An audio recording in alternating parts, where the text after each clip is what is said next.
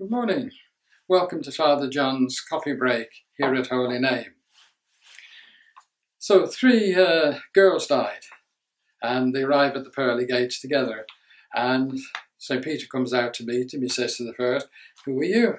And she says, "I'm Mary." And he says, "What did Mary do?" And Mary said, "I ran an orphanage for 25 years. "Oh, fantastic, fantastic." He says, "Great work." He says, come on in. Really delighted to have you." Turns to the second girl, says, "Who are you?" She says, "I'm Sheila. What did you do?" She says, "I worked in an ER for 25 years. "Oh, fantastic, fantastic. Come on in. Great work.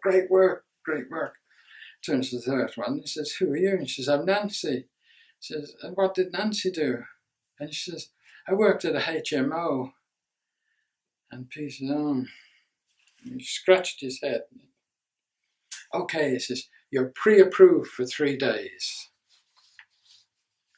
So this morning I'd like to talk to you about the Eucharist as vigil. So the night before an execution, people wait outside, hoping and praying that what's expected to happen will be delayed in some way, that someone is going to do something. Vigil is the same. Vigil is waiting for someone to do something.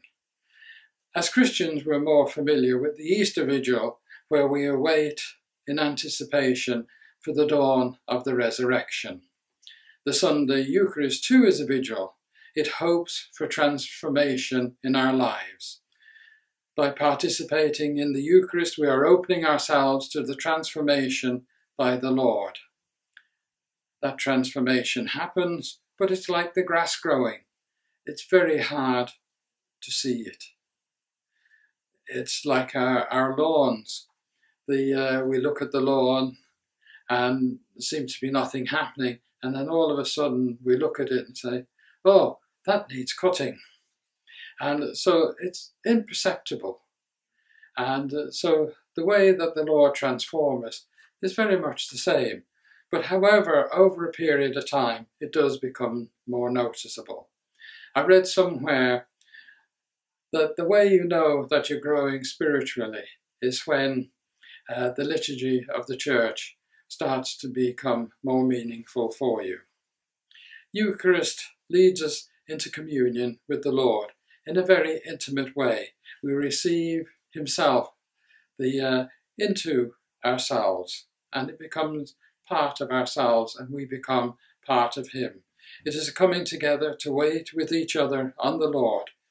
As Gerhard Lofink puts it, the early apostolic communities cannot be understood outside the atmosphere of intense expectation. They were communities awaiting Christ's return. They gathered in Eucharist for, amongst other reasons, to foster and sustain this awareness, namely that they were living in waiting on Christ's return. The Eucharist also prepares us for our face-to-face encounter with the risen Lord. Our whole lives are a preparation for this moment. As they say, along with taxes, it's the only sure thing in this life. The Eucharist is a celebration of Christ's resurrection, which is a glimpse into the future life awaiting for us, and also participation in the great banquet at the end of time. Most people have no problem with the concept of death, but what people do get anxious about is the process of dying. And so one of the things we often pray for is an easy death. We all want to pass away peacefully in our sleep. The Eucharist then is future orientated. As St. Thomas Aquinas reminds us, "O sacred banquet in which Christ is received, the memory of his passion recalled, and the pledge of future glory given to us." And also Pope Benedict XVI tells us that it is by eating the body of Christ that the people become the body of Christ.